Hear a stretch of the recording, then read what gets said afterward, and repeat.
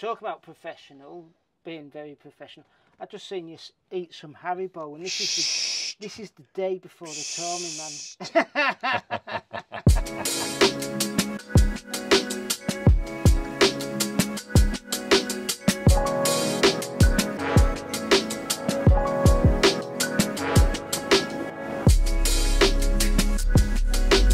Then I don't look like I can't speak English.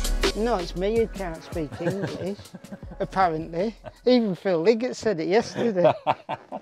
All right, we're here with a team, what is it, Team DSM Firmenich bus driver,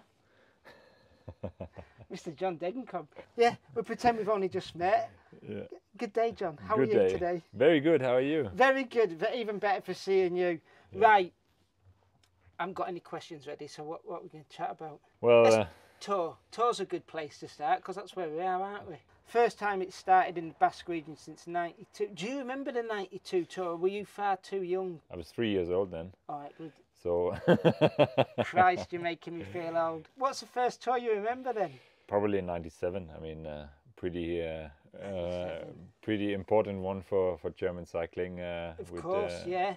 With Ulrich winning the tour. And what was it like growing up then, having him as an icon of the sport in Germany? I mean, he was the person. Everything was turning around him. Yeah. In cycling, in sport in general. In that time, cycling was back in that time much more in the spotlight than it is now. It was not only 1 or 2 years that they were so much in the focus. It was they had like a time of 10 years where he was like challenging every year for the victory in the tour.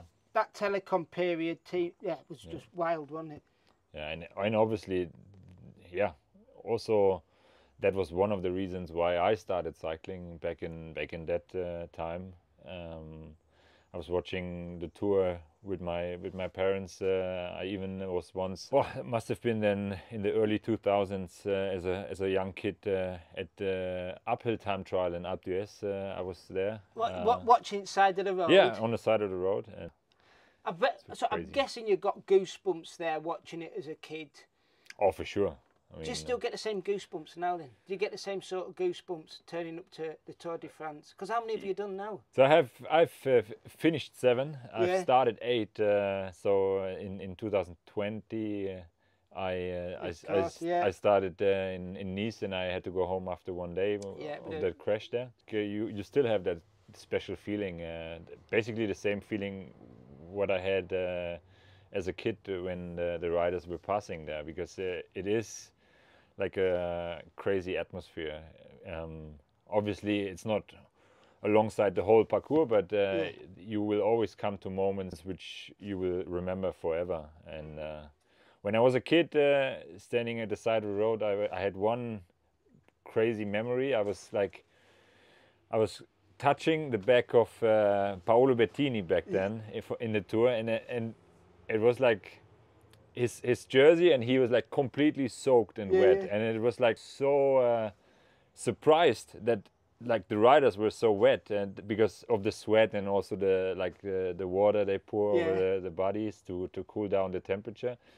But when I was a kid, I didn't expect this, and I was really like confused, like why is he wet? And, have you ever met him? No, because I think we also never really raced together.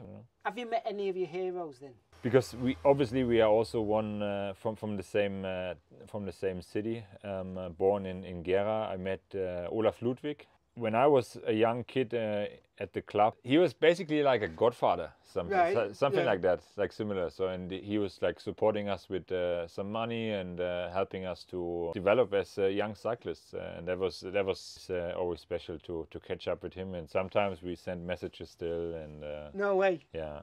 Being mates with a hero. Absolutely, special connection. Obviously, when you come also from the same city. Yeah, man. Talk about like development. And you mentioned young riders then, or you being a young rider. Sport's changing, isn't it? You're getting some young lads popping through into pro peloton now, aren't you? Even in your time, you must have seen it change.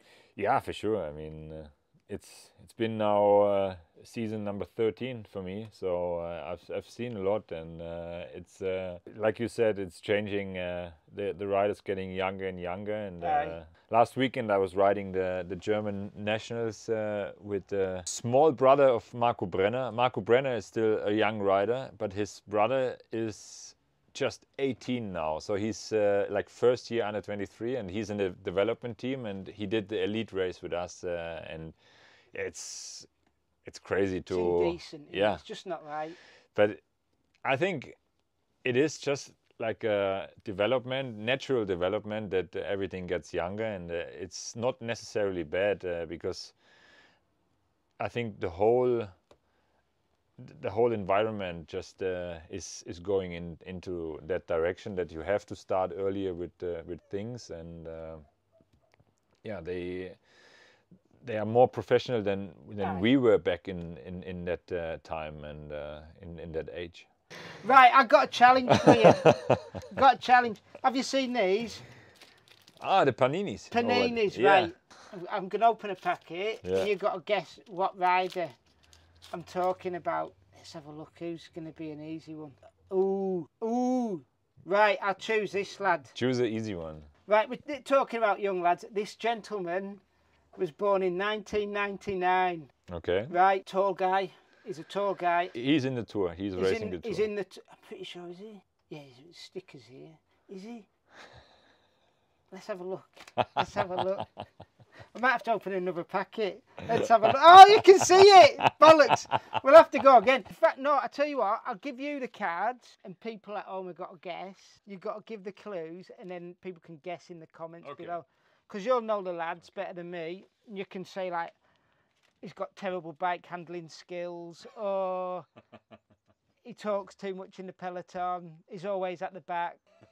You mates with any of them? He's French rider. We're searching for a French rider. His specialty is time trialing. Breakaways also, obviously, because yeah, it's similar. Yeah. He's from 95, and he's from the same city than Romain Bardet. Right, blooming heck. So going to his hometown this tour as well. Yeah. Very nice. So you know a fair bit about him. Do you have a good chat in the peloton with everybody? No, that's all what stands here on that on the stats. Oh, no. No. Let me know. Put in the comments if you find out who it is. Right, mate. On that note, I'm going to let you get back to your bus driving and the having Haribo. Some more Haribo. No, thank you for your time. That's superb. Thank you. Excellent. Enjoy the tour. Thanks for watching, and let us know who Remy Cavagna. How do you pronounce it? Remy Cavagna. Remy Cavagna. The TGV. Is he a big... He's called. His nickname is the TGV. Is that because? He's so fast. He is. He will just drop you out of the wheel. Really? Yeah. Is that hard lad to stay in his wheel? Is he? It's so hard. Oh, I'll be glad to hear that. Yeah. There we are, Remy. This guy has no limits. You make John's legs.